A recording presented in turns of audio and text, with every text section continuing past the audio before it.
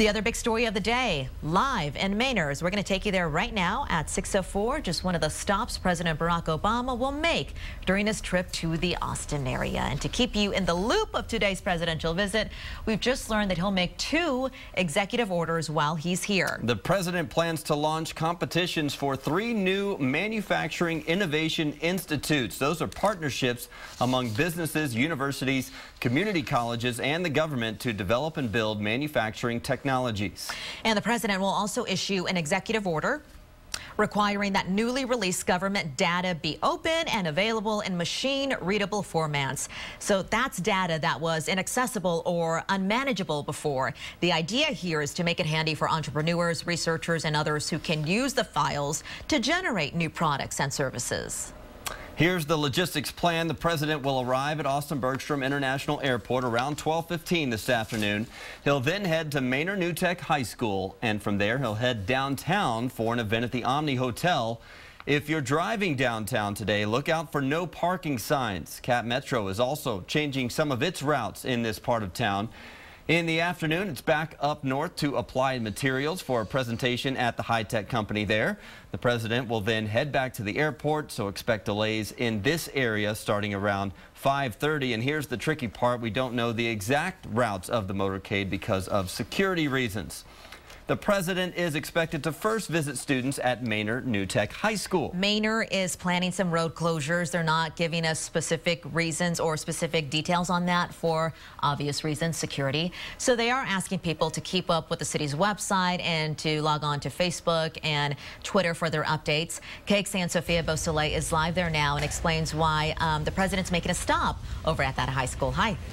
Good morning, Sally. Well, let's just take a live look right now. You can see they've got everything set up. They have the podium back there, the risers behind it, the American flag, and all the chairs. And actually this morning we've been watching as TV crews have been getting ready. The Secret Service has been going around the building and so forth, getting ready.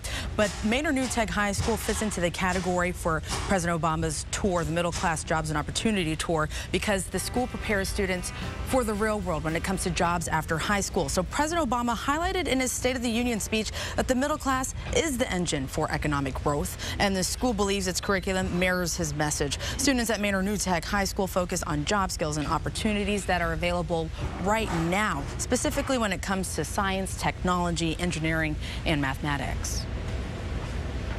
We realize how huge this is, and everyone kind of takes this experience and takes it back home with them and can tell their kids, you know, yeah, I met the president. All of what we've been doing, our hard work, and all of our project-based classes has been noticed.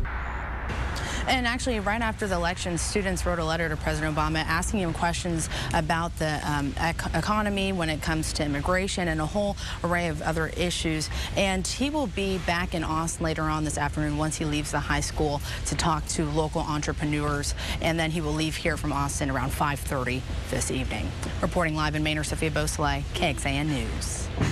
All right, Sophia, thank you. The president's visit is the first stop of his middle-class jobs and opportunity tour. He's arriving after the Labor Department released the April jobless numbers on Friday at 7.5%. That's the lowest in 4 years. This is all despite the sequestration.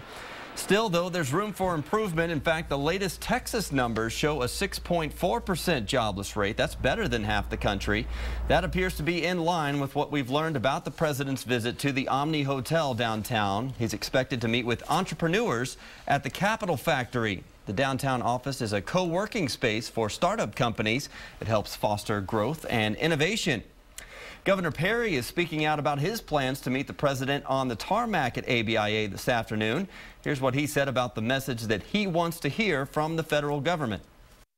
The government in Washington, frankly, can be of most assistance by saying, you know what, we're going to get out of your hair. We're going to quit trying to make one size fit all. We're going to allow you states to compete. And we will carry the president's arrival live on KXAN News at noon. Sally will be at the airport for the president's arrival. Our broadcast will extend beyond the noon hour, though, to bring you coverage of the president's address at Manor New Tech High School. We'll also have live coverage of his remarks at Applied Materials. That's expected to happen just before 5 o'clock this afternoon.